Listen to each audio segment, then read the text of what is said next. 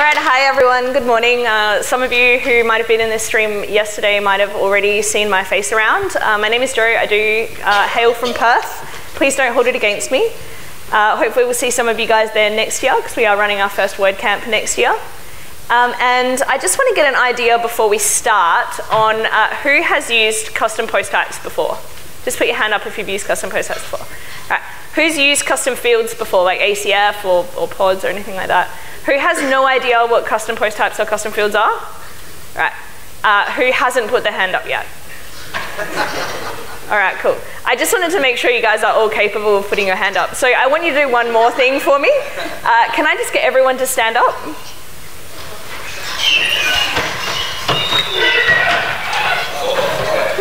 That squeak, right? That's amazing. All right.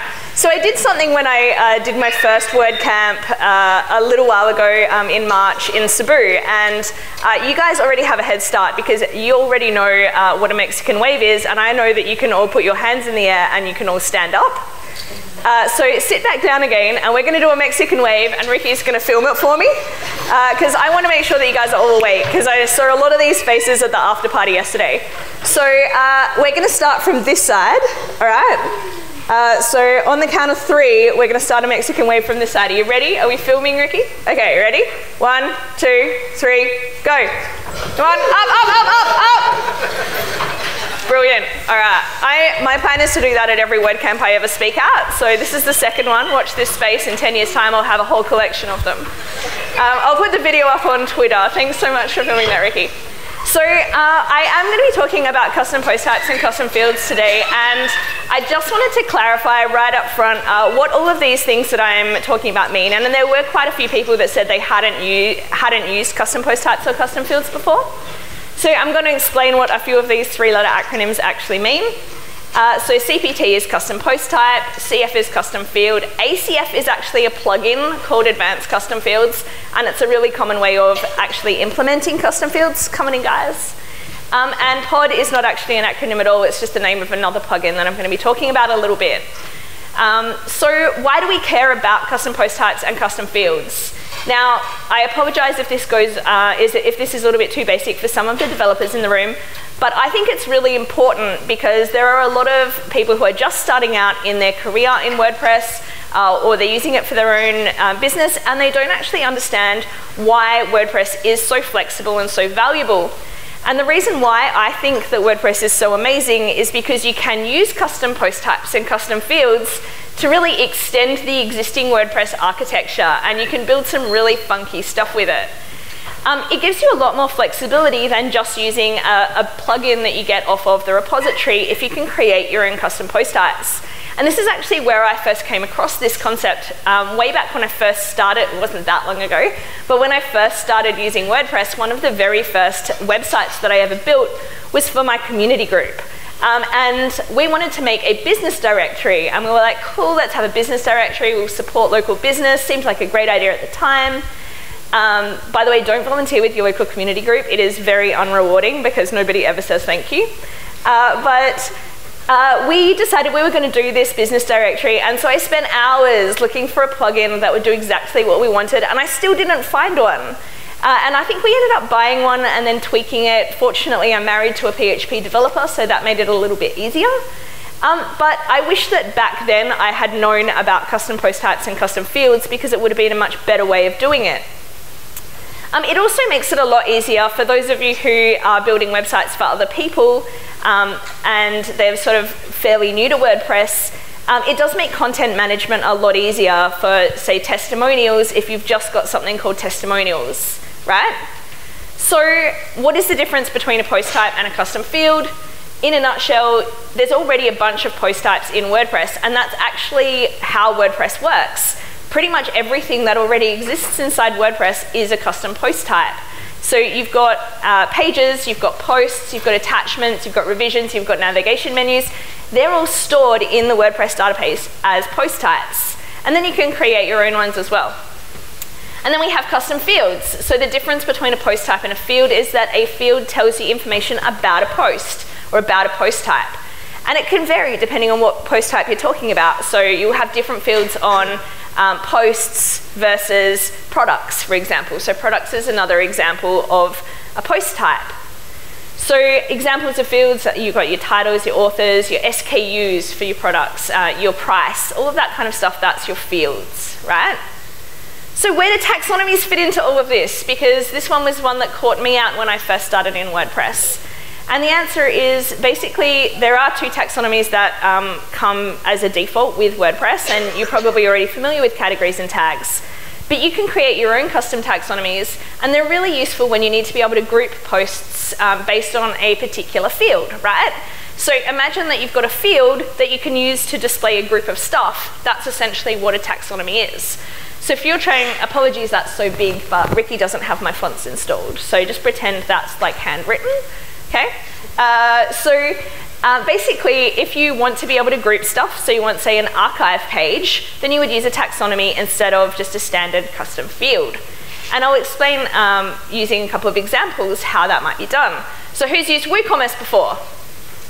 Right, any of those people, did you say that you hadn't used custom post types before? Because that's actually wrong. You have. If you've used WooCommerce, you've used custom post types, because WooCommerce itself actually creates products, orders, coupons, and refunds in your database. They're all post types. And they also create a bunch of custom fields like price and SKU. Let's say I wanted to write a blog and I wanted to have a bunch of book reviews. So rather than just using my standard posts, I might create a custom post type for book reviews. And so I was like, cool, I'm going to write a book review about Harry Potter because it's a classic, right? Who doesn't like Harry Potter? And then I was like, what would be really cool is if I could actually review series as well. So I need a way of grouping all of the books in a series. So this comes back to, do I use a custom field or a taxonomy? And in this case, I used a taxonomy for that. So you can see in the bottom right that I've actually added a couple of custom taxonomies there for genres and series. And there's an example of where I've created a custom taxonomy, and I'll explain how I did that in a second. This is another example. So the directory that I mentioned, it would have been a lot easier for me back then if I'd known about custom post types, because then I could have just created one that had the exact things that I needed in there.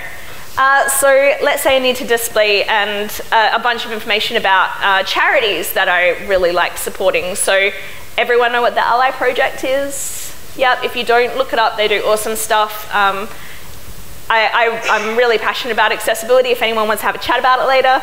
She Codes Australia, which I mentioned earlier, is a cause that's very close to my heart, and I've been involved with them for several years. So let's say that hypothetically I wanted to have some custom fields in there. So you can see down the bottom here the custom fields that I've added in this little meta box of where they're operating, whether or not they've got charitable status, who to contact if you want to volunteer and be a sponsor in Brisbane for She Codes Australia. So if anyone's interested there. So other examples that you might use a custom post type for, testimonials is a really common one. Team members, you want to add a photo, maybe you want their position or something like that. Kittens that you want to rescue, because kittens are definitely better than doggos. Sorry, Alex. But look at that face, it's so cute. So how do I make a custom post type? There are a bunch of ways, and there's no one right way. It really depends on what you're looking to achieve. So the first way is PHP code. Looks very simple, right? Yes? Who's made a custom post type using PHP before? Who thinks it's that simple?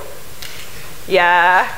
All right, so this is probably more realistic, but this is actually more realistic. It's a lot of code, and we actually did this when we first started making custom post types, and my advice would be refer back to the codex a lot. And while when we first started doing it, we were using the child theme, and we were just putting it into the functions.php file. Since then, my advice would probably use a must-use plugin instead, because that way, if, like us, you decide that you're going to switch from Genesis to a different theme that's a little bit more lightweight. Sorry, Ricky, if you're here. So if you decide that you're going to switch themes later, then you don't have to drag all of that stuff out of your child theme and put it into a new one if it's in a must-use plugin. It is also, according to WordPress, the best practice. And that actually was the reason why we stopped doing our custom post types using PHP, was because when Gutenberg came out, we had to go and fix everything because it wasn't actually the way that we'd done it. We had to make a few tweaks and stuff to make it compatible with Gutenberg. Now, well, about a year or two ago, we started doing it using custom post type UI. This is a really neat little plugin that's on the repository. It's been around since version 3 of WordPress. It's got over 700,000 installs. Works really well with page builders for those of you that are like Elementor and Beaver Builder fans, which are clearly the only 2 page builders you ever need to worry about. But it does only allow you to use the basic fields that are built into WordPress already. So this is a really easy way of creating a custom post type, and one of the perks of doing it this way is that when there are changes to WordPress, it's the developer of the developers of CPT UI who are responsible for making sure that it remains compatible and secure, not yours. So we started using this a few years back, and this is an example of what it looks like. But one of the biggest disadvantages to using CPT UI is that the page is very, very long. And if you're new to this and it's the first time you've created one, you can see how that might be a little bit overwhelming, right? There's a lot of tick boxes and things there. And keep in mind, this still doesn't allow you to create custom fields. It only allows you to create a custom post type.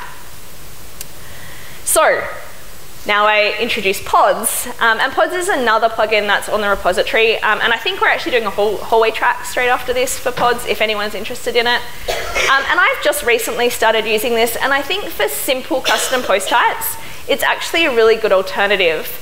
So what it does is it allows you to do custom post types and custom fields. It's got a lot less installs than CPT UI. It's kind of the new kid on the block, but their community is really active. They have their own Slack channel. And it's completely open source, so there is no pro version. So that's for some people that might be an advantage. For a lot of people that's a disadvantage, because it means that you also don't have support. This is what it looks like. I think the UI is much nicer for beginners than CPT UI. It's a lot less scrolling involved, so that's the longest page that I could find in in Pods. So if you are absolutely brand new to custom post types and you want to give it a whirl, my suggestion would be start off with Pods and then graduate to something a little bit more complicated. Someone actually introduced me to this one on Friday. I'm not going to spend any time on it, but if you are a developer and you want to like level up, check it out. It seems pretty cool. One of the disadvantages, I guess, that I saw with it is that the interface does require you to go outside of the WordPress dashboard. So that and I think they've got like a generator or something, so check that out if you haven't seen it before. It looks pretty neat. I'm going to have a play with it tomorrow. And that's what their generator looks like. And then we get to advanced custom fields. Did anyone attend Alex's talk yesterday about using advanced custom fields for blocks? It was really, really interesting, and that's also what I'm going to be doing tomorrow. But Advanced Custom Fields is a fantastic plugin. It was created by Elliot, who I don't think is in the room at the moment because he did let me know that he was going to have to disappear. I promised him that I wouldn't bag it out, so everyone tell him I said super nice things about it, all right? But it can be used with any post type, including things like WooCommerce posts, so products and reviews and stuff like that. It can be used with existing, like with posts, just your regular posts, post types that you create using CPT UI or using Pods. So that's really useful. It has been around for a really long time, and it has a pro version as well, which means if support's really important to you, that's something that I think is really helpful. It also has much better integration, I think, with compared to something like Pods with Gutenberg. And one of the perks I think of using ACF is that it allows you to add, for example, hang on, this is what the UI looks like if you want to add a custom field, and it allows you to add stuff on the sidebar there. Which is really nice, and it's a lot cleaner if you're using the Gutenberg. Let's say you want to add a custom field to a post. If you've got a massive long blog post on there, you don't want to have to scroll all the way to the bottom to add your custom field in a meta box. Unfortunately, with Pods, that's the only way to do it at the moment. So I just want to duck back super quickly to the last point on here about ACF using the existing tables. So I mentioned that all of the post types are stored in the post table, right? Well, all of the custom fields and all of the fields in general are stored in what's called the post meta table. And usually that's not a problem. That's just how WordPress works, right? But it can be important if you've got a ton of information. right? And there are a very small number of times where it can be a problem, right? And I came from the weirdest introduction into WordPress ever because I actually came from an SQL background. So of all of the languages that make up the WordPress stack, a lot of people don't even consider SQL to be a coding language. It's a very odd place to start. But to me, it's always been confusing that that's the way that the WordPress databases work. And when you're doing a lot of queries and you've got a lot of custom fields and a lot of data, it can make a big difference not having those things in a column rather than having them in the meta fields table. So in pods, one of the neat things that I discovered is that you can create advanced content types and you can create custom post types using their own custom database tables. Now, while this is really cool and it's pretty easy to do, you just activate it from the components menu for those of you that want to give it a whirl. Please don't do it unless you need to, because it also means that a lot of the things that make WordPress and allow you to use other plugins to do cool stuff, you're not going to be able to achieve that if it's all in a different table and it's looking for something that's not there. So when you would use advanced content types would be things like data separation is important, or if you're doing really big queries, then you might actually want to consider that. And the other time is if you're going to be resetting your data a lot. Because if you're resetting your data a lot, especially if you have a lot of fields and a lot of data, that's basically going to mean doing massive queries on your post-meta database. So that's where you might want to look into that. If you are interested in looking at what custom fields and custom post types can do, I really, really strongly recommend when it comes out, watching Alex's talk, because it was one of the best ones that I've seen all weekend. So good work with that. And I'm really looking forward to actually trying out ACF blocks. And you can actually also do it using that metabox.io one that someone introduced me to on Friday. I can't remember who it was. Thank you. I'm really excited about playing with it. And that's pretty much it for me. I think we're running a little bit behind, so I don't know if we've got time for questions or not.